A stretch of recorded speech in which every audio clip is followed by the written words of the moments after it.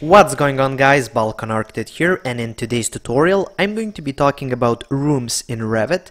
How can you kind of note where your rooms are on your project, how can you maybe present them in a better way using color, and then how can you use that information, how can you pull information from your model to get information about your rooms, like the area of your room, the perimeter, as well as all of the finishes and much more. But before I get started, I would just like to ask you to like this tutorial. It helps me out a lot, and if you haven't already, I suggest you subscribe because I make videos like this every day.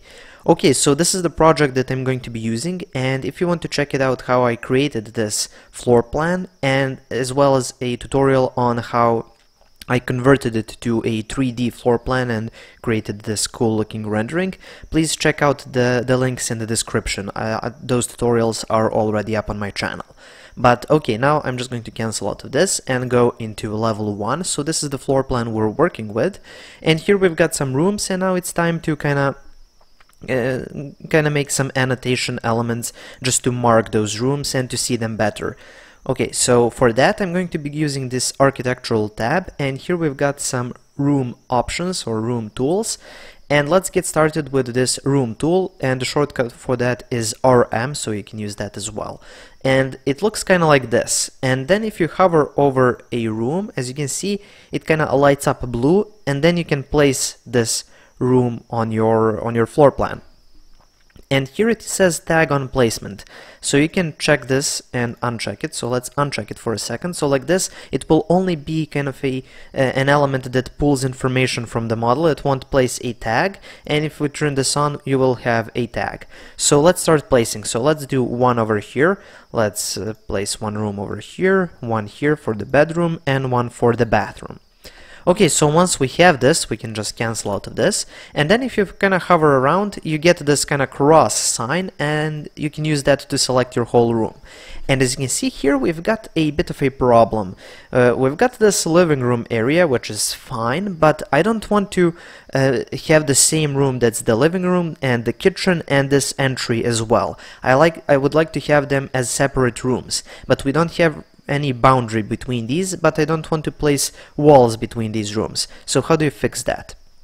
Well, you go here and you find this room separator tool. So I'm just going to select it, and this allows you to create an annotation element that kind of separates the room. So I'm going to place one line over here, then go to room separator again, and place another couple of lines over here to kind of separate this whole kitchen area. And now if I select this room, as you can see now this is just the living room, and here we've got the kitchen that's kind of separate, and this entry is separate as well. So we need to create new rooms for these two.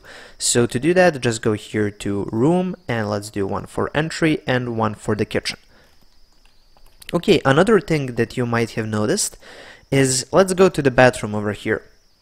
If I select this, you can see the bathroom is only this area over here, but this part over here that's for installations, it doesn't go into the area of the room. And maybe you want that to be a part of the room, so how can you turn these walls off as kind of boundary, but with keeping them in the model? You want to keep these walls, but you don't want them acting as a boundary for this room.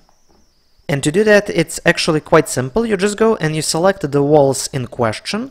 So if I select these two walls, I can scroll down in the properties panel and find this room bounding option and just uncheck it. And now if we select the room, you can see these walls are no longer boundaries. And we can turn off these kind of walls that are just here for help. So I'm just going to select these two walls, this wall over here as well as this one, and just go and find room bounding and just uncheck them. So now if I go and select this bedroom, you can see here this isn't included. And also we have a problem here in the kitchen. If I just zoom in and select the room, as you can see, it doesn't count this counter area over here. That's because we modeled it as a wall just for simplicity for drafting, but now we're having a problem. So we just need to select this wall. As you can see, it's called a kitchen element wall, and just uncheck room bounding, and then if we select this room again, it's part of the room. And if you're not sure which walls have room bounding and which don't, you can go here to Architecture and let's just go to Room command again, and you have this highlight boundaries and you select it, and now as you can see here we've got these walls are all room bounding, but these walls over here they're not. So this allows us to see which ones act as room boundaries and which ones don't. And these little room separators light up as well, so you can see where you have room separation. So let's close out of this. And now when we look at this floor plan, it doesn't really look all that nice. We have these rooms and we can name them all. So let's name this office. So just go office. This will be a living room. This will be a kitchen. Oops.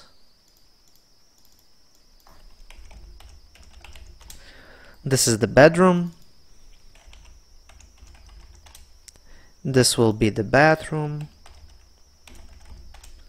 And let's just call this entry.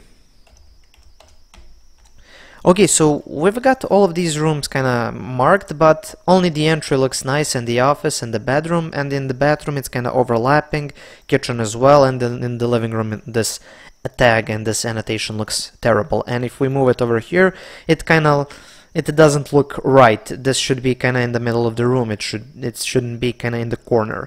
So how do you fix this? Well, you can use color to kind of create a legend for all of your rooms in the project. And for that, you need to go here to the annotate tab, and you need to find this color fill legend.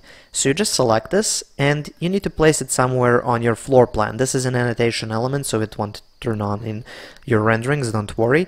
So when you place it, you get this little dialog. And first, we are not kind of creating a legend for spaces, we are creating a legend for rooms, so make sure to check rooms over here. And for the color scheme, let's go with name. So every different name will have a different color on this floor plan. And if I just hit OK, as you can see now, it created this lovely legend and it colored all of the rooms. And all of the furniture is left white, which I think it looks better like that.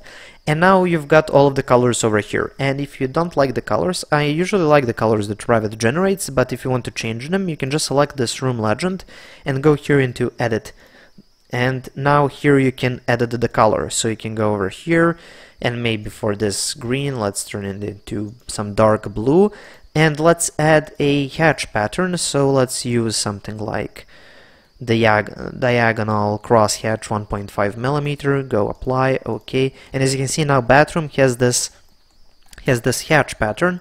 So you can either use solid fills or you can use hatches to kind of mark your rooms. And now we don't really have a need for all of these room tags, so we can select all of the tags and make sure you select just the tags, not the rooms, like this, and you can just delete them. And now the color stays and you can see which room is which without having some ugly annotation elements on your floor plans. And of course you can go in and change the color, make it kind of not so bright, so you can, so the whole floor plan looks a bit better. So maybe like this. Yeah, this looks a bit nicer. It's not screaming out loudly as that yellow color did. Okay, so we've got a cool little floor plan with a nice room legend, but now it's time to pull some information from this model, of course. That's the point of Revit. So let's create a schedule where we're going to have all of the areas of the room, the names of the rooms, and maybe the perimeter or something like that. We can add something more. So to do that, go here into the project browser, search down, and find this schedules quantities, and right click and create new schedule quantities. And here we just need to scroll down to rooms. Let's see. Okay, here we have rooms, and here let's just call it room schedule. And for phase of construction, it should be new construction. And if you're using some phasing, you can use existing or whatever. But for most projects, it will be new construction. So just hit OK.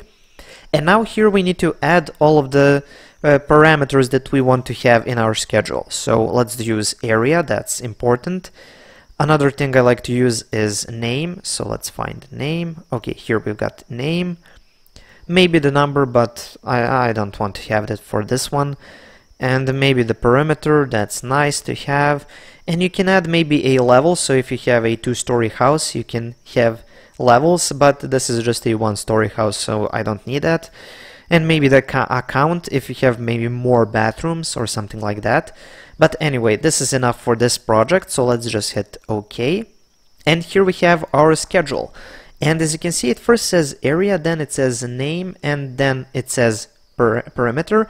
I don't like that. I would like to have name first, then the area, then the perimeter. So you just go here into fields, in the properties panel, in the fields, go edit, and here just select name and kind of move it up and hit OK. And another problem I'm seeing over here is you can see this is now in square meters, but it kind of rounds it up at the full number. And usually you want to be precise with room areas, because usually room area equals money, so you want to be precise with these numbers. So I'm just going to go back into level 1 and just hit UN for units and go here into area and change this by adding 2 decimal point places and hit OK, OK, and now go back into our schedules quantities, open up room schedule, and as you can see here, now this is a lot more precise. We've got this was 38 and now it's 38.63, so it's a lot more precise, this room schedule. But anyway, that's it for this tutorial. This is how you mark rooms and how can you pull information from your rooms and create cool looking schedules. Okay, so that's pretty much it for this tutorial. Thank you for watching. Please subscribe, like and share this video, and if you have any questions, comments or suggestions for future tutorials, please leave them in the comment section below. Thank you for watching and have a nice day.